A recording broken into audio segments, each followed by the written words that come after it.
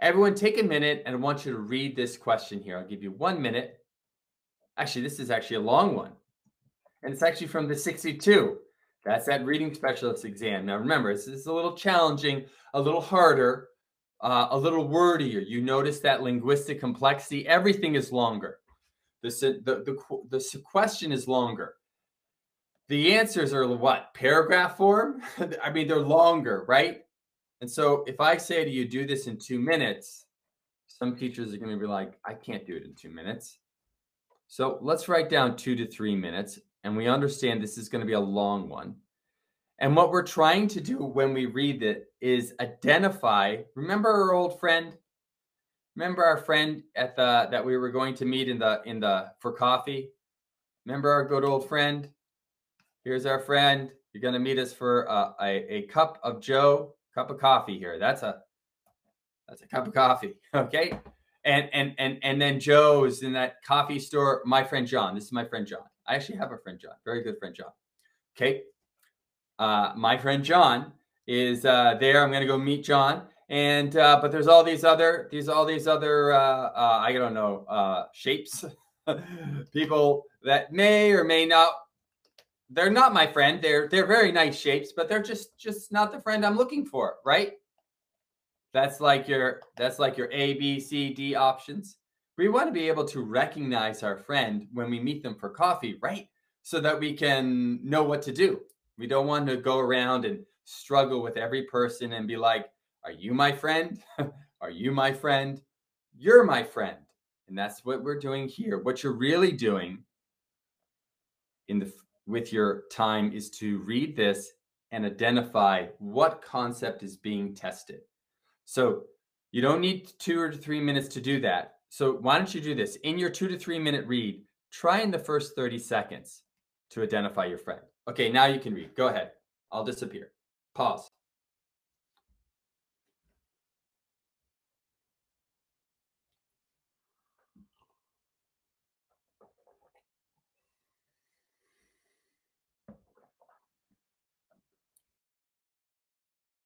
What a cool question. I like these questions in the 62 because they're very specific. And you can, if you're a first grade teacher or a kindergarten teacher, or a second grade teacher, you can visualize what's going on here, right?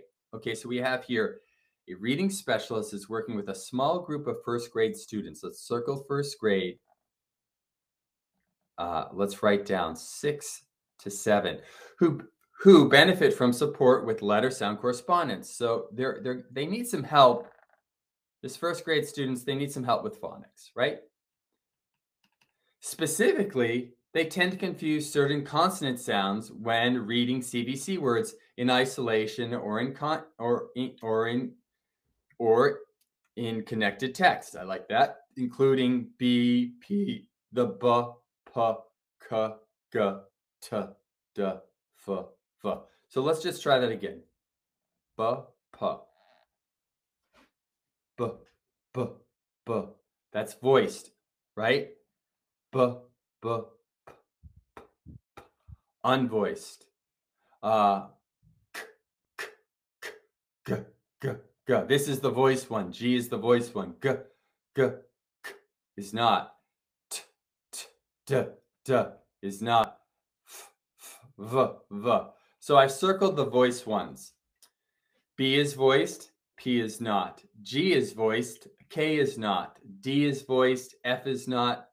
Oh, sorry, other way around. D is voiced. F is T. Okay, you got it, right? Now, I'm hoping that you spotted your friend right away.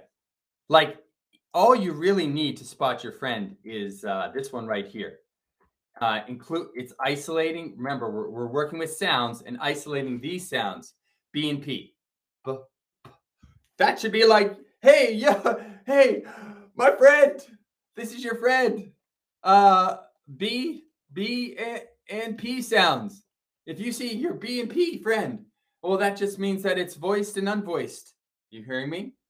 And that should be within the first 30 seconds. This is an activity involving phonics, involving voiced and voiceless sounds. It should only take you 30 seconds to spot your friend. If you're in a room of 5 people, it should only take you 30 seconds, right? Well, right away, you should be like, this is a voiced and voiceless sound scenario, right? Okay, so it says, which of the following approaches would be most appropriate to use to address these confusions? So the students are having difficulty when it comes to decoding when pronouncing sounds with the P, the B, and the P, or with these voiced and voiceless sound patterns. Okay, all right. Or let's see here. Is this a time to do some Encoding boxes and do some phoneme grapheme mapping? Yes or no? No, that's a phonemic awareness activity. By the way, I love these activities. They're not the right answer, but they're really great. Emphasize phoneme grapheme mapping approach using Encoding boxes to reinforce phonemic awareness and the spelling of consonant blends and vowel teams. Wow, completely wrong for this scenario, but what an awesome activity. This is an awesome mini lesson. Okay, team, this is the mini lesson that you put in your essay. If you see students having difficulty with consonant blends and consonant clusters, oh my goodness, or consonant digraphs, you could use this language for your essay. Okay, but look at all the wonderful stuff. Phoneme grapheme mapping, Encoding boxes, reinforcing phonemic awareness, and spelling of these target ideas. Awesome idea, not the right answer, but it's an awesome, awesome mini lesson there. That's not what we're doing there. How about this one right here? Use an air writing approach to reinforce print directionality and the distinct features that exist between letters when they are printed in isolation or in word context. Again, another really cool one, air writing. Right? A, B. Air writing is a thing. Maybe you've never done it before with your students, but it's a thing. Directionality, print directionality is another key idea. Lots of nice things. Lots of great language in these wrong answers. So the 62, it becomes a really good test to study because it has all these scenarios that are good scenarios, just not the right answers, but they give you a lot of practice with some vocabulary. That's a good thing. The bad thing is that if and this is another mini lesson. The bad thing is that if you don't know who your friend is, okay, then you can't tell who you're looking for, because air writing and Encoding boxes were your friend at one time, right? Just not in this particular scenario. Okay, how about this one right here? Applying a tactile kinesthetic approach that involves constructing and deconstructing target words by manipulating magnet letters to improve the student's motor memory and automaticity in identifying letter sound correspondence.